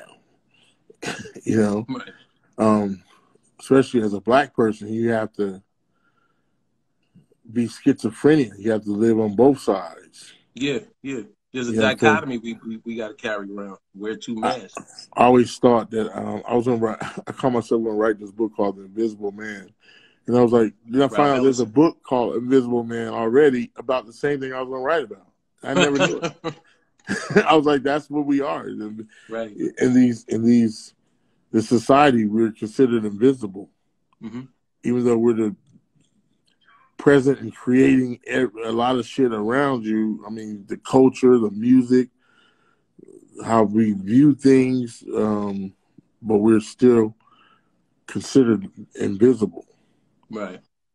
You know what I'm saying? Which is deep as fuck. Like, yeah. But when the Invisible Man started making noise, this nigga crazy. Right. Yeah. That's their opinion. Before we cut off, I started mentioning the situation with couples retreat, and as you're speaking about the Invisible Man, that's it's you have a legitimate gripe, and before we go into it, to explain to people have to understand when you're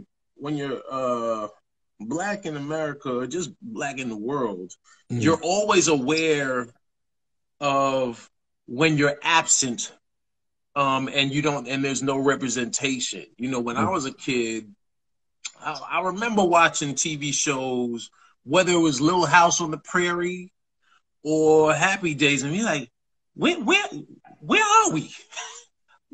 We don't live in Milwaukee. You don't remember what you call it on Little House on the Prairie? Goes, I don't want to be a nigga no more. Was it Joe? It was oh my God, what is wrong with my brain? Todd Bridges. Yes. I don't want to be a nigga no more. I was like, damn, that's what was heavy. Man. Like, wow. So you started off like, we got somebody on the show. Oh, damn. I don't want to be nigga no more. Who the fuck said you had to be? Like, I always wanted to do a comedy about them shooting a slave movie, because white actors get to say nigga, and they get to say it over and over profusely. Okay, from the top, please. No, I don't want no nigga. I didn't like the way I said nigga there. Let me go push it. I don't want no nigga. Cut. I need more feeling. I need more. Can I hold the whip? Can I hold the whip? I'm gonna whip him first, and then I'm gonna say it. Okay? Action. These damn niggas. How'd you feel about that? I was like, do you know what goes on? Them going over their lines. Let's go. You guys want to run lines? Sure. Like the one brother says, like, I'm good. I don't want to run lines. Like, no, I need to find my motivation, and I gotta find my racial, because this is hard. I've never heard one white actor go, I don't want to say this. Who the fuck? Is there something else that I can say angrily? Look, what can we go with the TV edits? No, there are none. No, wait, but we're editing. We're editing the word. You know what's so funny? When they say nigger, they keep nigger in there, but they bleep everything. You mother nigger. Jazz. those movies with Richard Pryor where he be cussing. You get your fish face, nigga. I'm like, they keep everything, but nigger's cool. You can say nigger. It's okay, right? Nigger face. Dave Chappelle said that shit. That shit was brilliant. That was one of the most brilliant things. I was like, that was brilliant. You couldn't say the F tag or whatever, but you can say nigga. He's like, but he said, thanks for not gay. And I'm not a nigga. that shit was cold. I was like, ooh, yeah, that nigga hit a mark. Yeah, that shit was brilliant. That was real funny. But with Couples Retreat, which was a great movie. Listen, it's hard to. You know what it's like?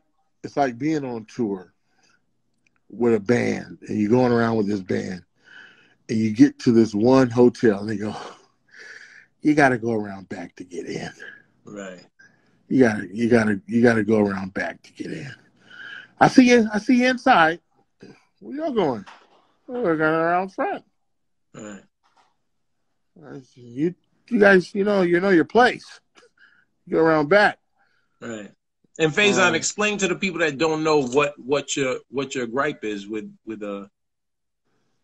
Well, we did the film, and when it came to advertising, they had us on all of the couples on the poster that was in the movie. Everybody's in the movie except for Tasha Smith, but she wasn't she was my wife and Trudy. So we're all on the cover. But then when they wanted to release it to overseas, they took us off the cover, off the poster. Yeah, off the poster, as if like say, we don't want to go around the back. Right. We're at the hotel. Now you have to go around the back. Right. See, the difference with that was they tried to do that to Sammy Davidson, and Frank Sinatra said, fuck that. We all go to the front, or we ain't coming to this motherfucker. Right. So it takes somebody to stand up to it.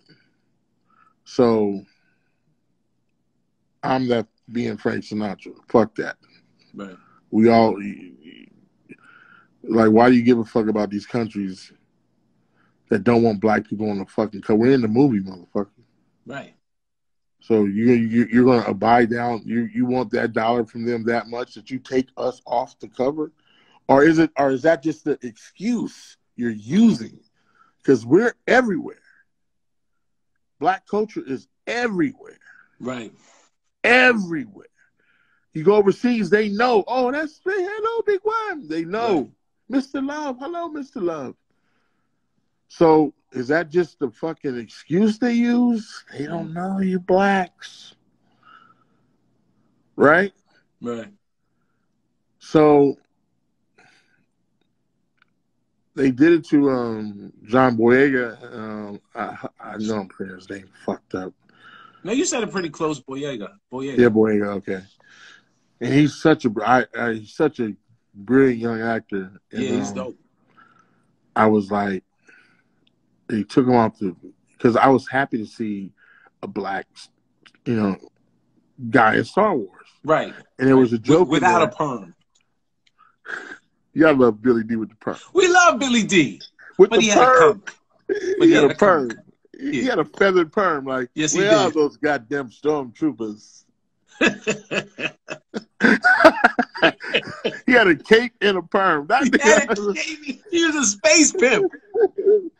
Damn Darth Vader, you. All he was missing was his pinky in the air the whole time. He was cold. Yeah, what's up, Princess Leia? What it do, boo? He actually did. He was like, mine. He was. You truly belong up here in the stars with us. Yeah. I was like, Billy D trying to move on Han Solo's girl. It was like, Colt 45. So, George Lucas has made sure there's black people always in Star Wars. Right. He did his part. But for them to take John Boyega off the poster is like, it was a direct response of me not stepping up for a couple of people. Wow. Because if I would have made noise back then, like, what the fuck y'all doing? It would have been, we would have been already into it. They would have been scared about it. Right. The one studio that is very aware of it, so funny, is Sony. Mm-hmm. Sony has a whole division like, hey, don't do that. Right. Don't you do that. But all the rest of them, like, it's standard operation. Don't put no niggas on the poster across seas unless they, if you look at the Tenet poster, it's a white girl across seas. John Washington. Yeah. And 12 Years a Slave poster was Brad Pitt. It was Brad Pitt. Something's missing. Slavery movie? Yeah. They'll get it. So it's like, I'm saying, if we all Americans, why are you so quick to throw us under the bus, make us go around the back, right, to get into the same hotel, right. So, especially when you're an integral part. It's not like you're on equal billing with that, and that's the problem. You can't with Favreau and Vince Vaughn. Yeah, you can't just take the nigga off. Like, you negotiate for that shit, right? And for them to go, what in the studio would be like, what the hell? Whose mistake was it? Because they passed the buck. Right. Who the hell did this? Like, it's a mistake. Right. I don't know what happened. Maybe I think we ran out of black ink or something. I don't know what the hell, Faizon. So, have you faced or felt pushback from it from the industry at all? Actually, no. Actually, I'm surprised. I was just like, I knew I was gonna be blackballed. Like, whatever, I don't give a fuck. Right. It needs to happen. Fuck them. Right. But a lot of support. I mean, people aren't coming forward and telling their stories, or because somebody's got to jump and be be that guy first. Right. I wait till the smoke cleared and then I'll say something. Right. Right. but right now it's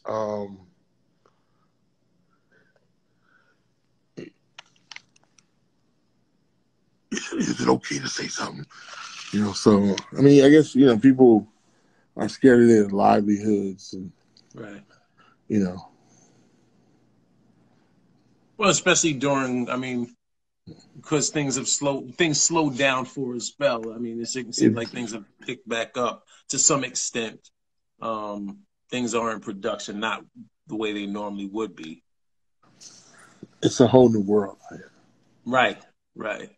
Have you been gigging? Have you been on the road since? I did 2 shows. I did one in always in my favorite cities in Arlington, Dallas, which is dope as fuck. Or Dallas Improv. Yeah. Houston Improv. Or those are just and Atlanta Comedy Theater. Comedy Theater? Yes. And great shows. Little rusty. We all are, yeah. A little rusty, but the audience is so happy to be. Right. Say it again. Like, time to go home. Right.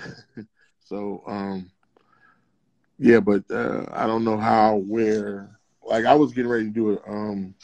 I hate saying the special, but the special that I was creating to do is a special. Like, I can't even just. I can only show, and then all this shit happened. That's what we were shooting. We were getting ready to shoot. That's why I was going around doing all this shit to get ready for it. Right. And, but now you have. Did the battery go out? Oh, okay. You touch something on these phones. You're in another room. So you were preparing to shoot, and I like how you said that. It sounds like you were preparing to shoot a special because, and I've said it before, just because you shoot an hour doesn't make it special, Yeah, no, this is... It's a lot of comedy regulars. Yeah. They, and you listen, they're shooting so many of them,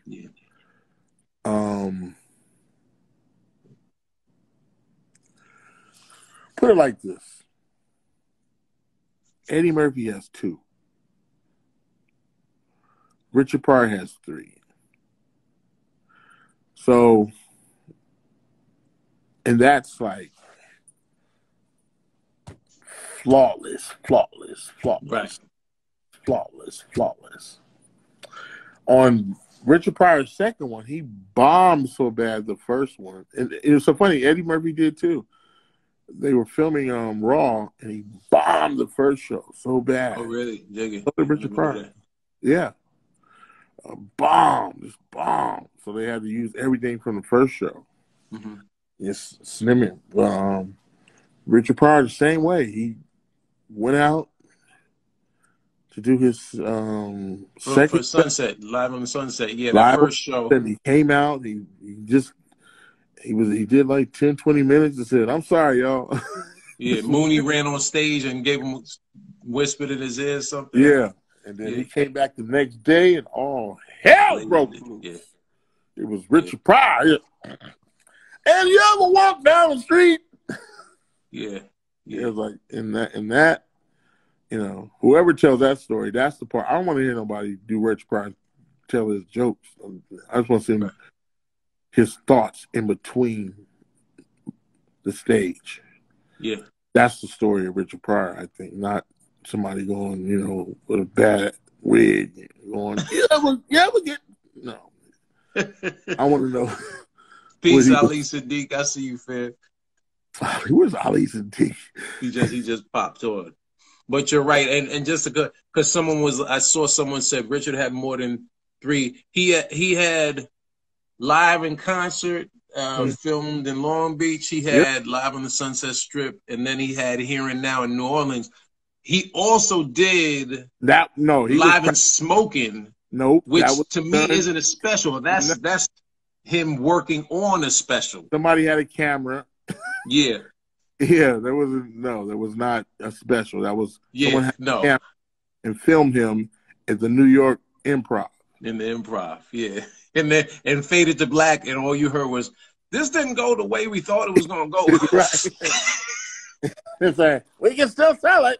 No, that was him putting together his shit. Wait till he blows up, then release it. So he had 3. But I agree. I'm not necessarily a fan of one special a year. That's become somewhat normal, because I think it takes time to build an actual special. It's really your it's your soul. Yeah. That if you're gonna do it, it's your soul you're doing. I hear everybody was fucking with Kevin. I was like, man, listen, as an artist, he's got to get that nut out. Right. He's got to get that nut out. I mean, and everybody's not. It's art. Everybody's not going to like it, especially when you do it. It's art, so it's art. So it's like, he got to get that nut out, and then it's like, okay, it's like, imagine having to go into an art museum going, fuck this, man, Picasso ain't shit, man. Look at his ear, motherfucking punk ass Picasso, this bullshit. Basquiat with this motherfucker. Fuck Basquiat, nigga. It's the same thing. Like, right. It's art. So, and it's just their strokes. They can stroke any way they can. It's like, right. But nowadays you see so many. I was listening to what's her name? Sam J. Sam J. Funny as a motherfucker. Yeah, Sam J is funny. I was like, I mean, I've never heard of her, and to stumble on funny motherfuckers like that is, I was like, wow. Like, I never seen Joe Rogan. This motherfucker had me bent over. About if his son had to fuck somebody to be Batman.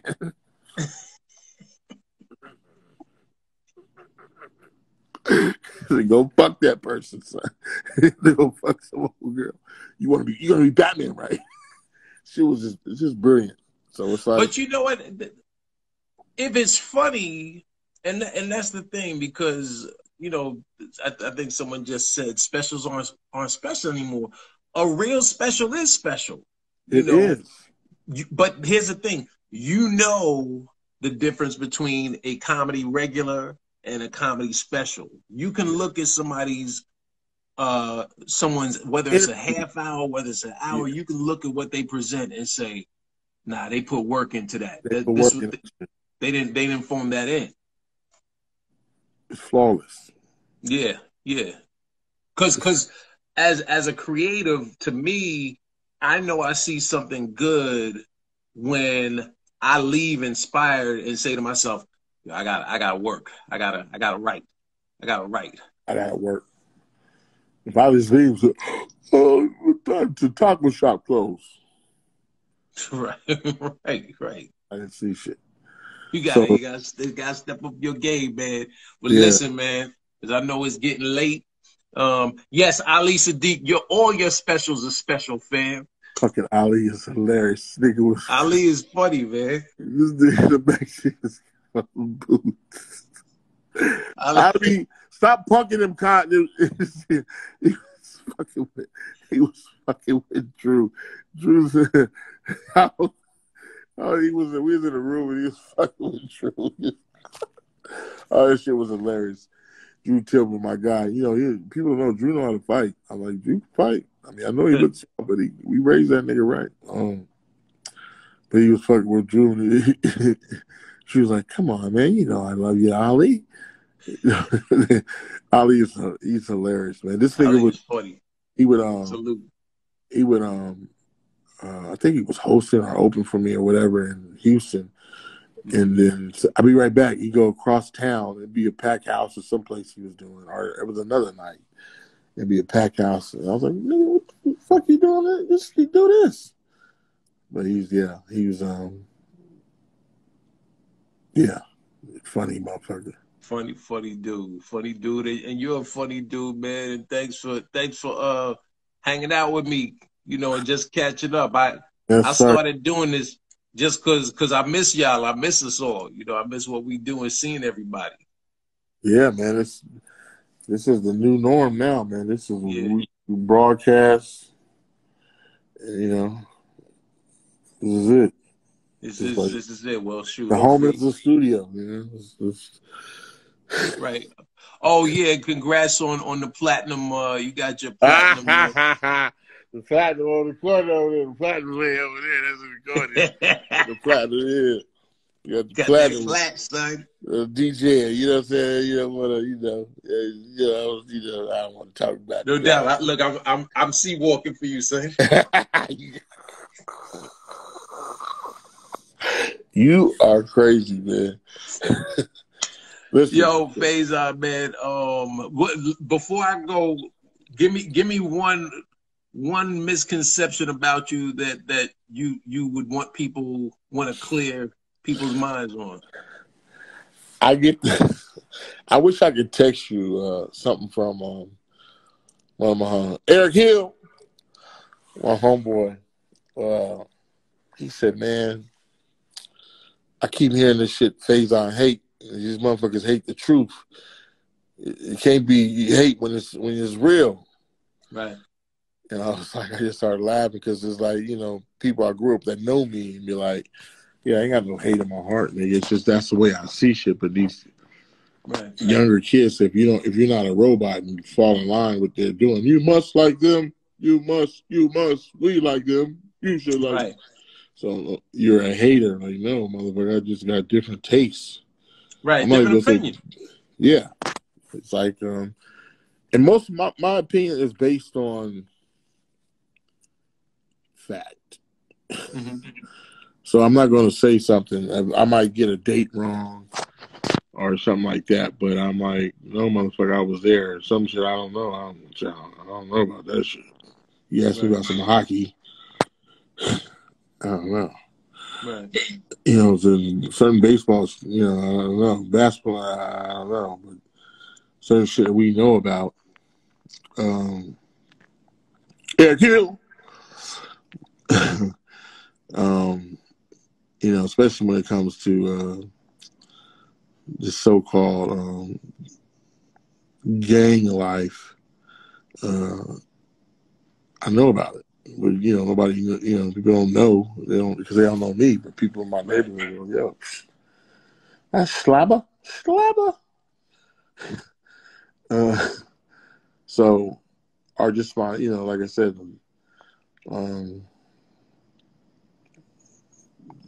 the Faizon hate shit is corny. Right. To me, it's like, first of all, I'm a grown man. I got my own opinion, and second of all, I remember talking to Vlad, and he's saying that he's gonna for the Mike Tyson fight. I'm like, no, Mike Tyson is not knocking out Roy. I'm like, matter of fact, Roy might win. They're looking for a rematch. It's not about Mike Tyson has figured out a way to get rich in WWE the system. Right. It's very smart what he's doing. Yeah. And it looks like a fight. It sounds like, because you say, "Oh, Mike Tyson, Roy Jones, fuck out of here." I said, no, he's not. He says, no one's going to win that fight. I damn near called it, and that's what happened. Right. The draw, which is the only way that fight could end up is a draw. Right. Or Mike Tyson on the floor and Roy over and over. It's the Bootleg League Finals where I won. I'm the champ. I'm the champ. I am the champ. I am the champ. I am the champ. That's right. I'm the champ.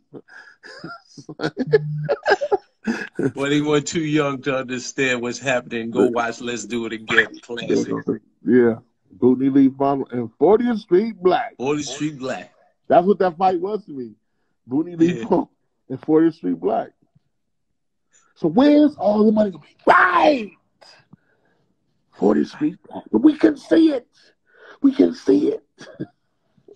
We find them and we kill them.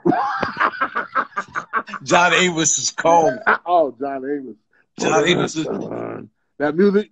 There you go.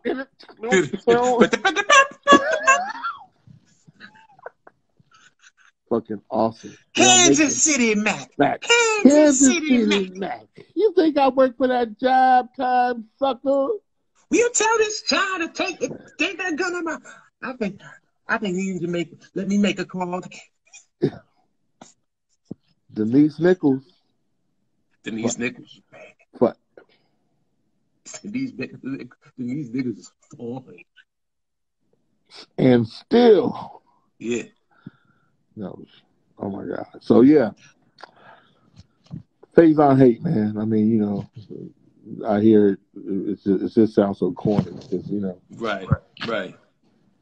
I really well, the things I hate to the uninformed is just a man's opinion. You know, I see it as I never liked the term hate because I think in the late 90s when the term hating and player hating became popular, to me that just gave people that were mediocre a way around their mediocrity that they could then justify their mediocrity with you saying, "You're absolutely right. Well, I'm not feeling it."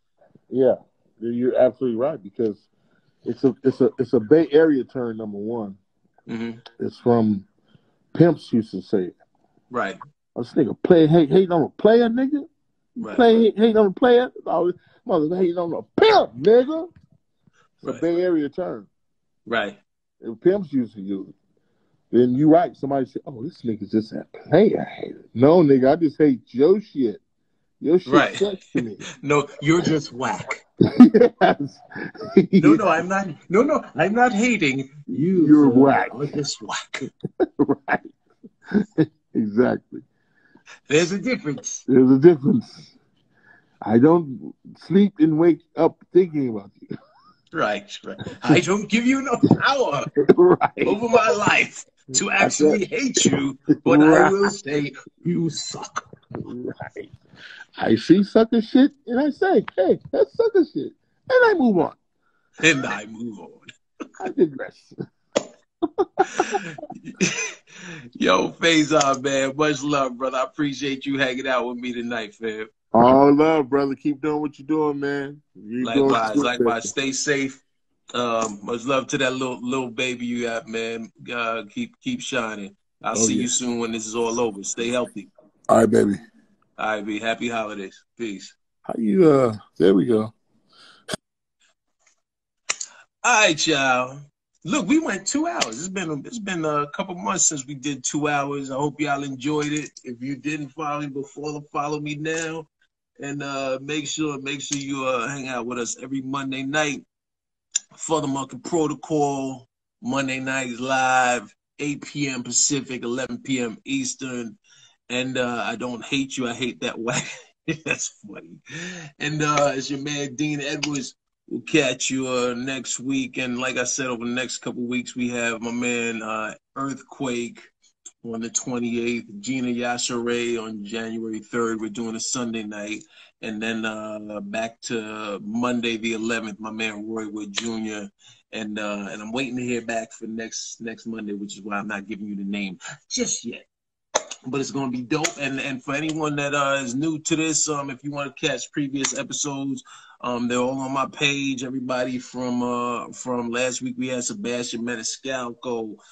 Week before, Angela Johnson. We have Afion Crockett, Aries Spears, Jay Farrow, Daryl Hammond, Godfrey, Yamanika Saunders, Marina Franklin. We just had some great comedic talent, Jim Gaffigan. The list goes on. This was our 35th episode, and we going strong.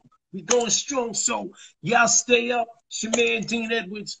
I'll catch y'all. Y'all stay safe out there. I had all love. 2 fingers. I just gave you 4.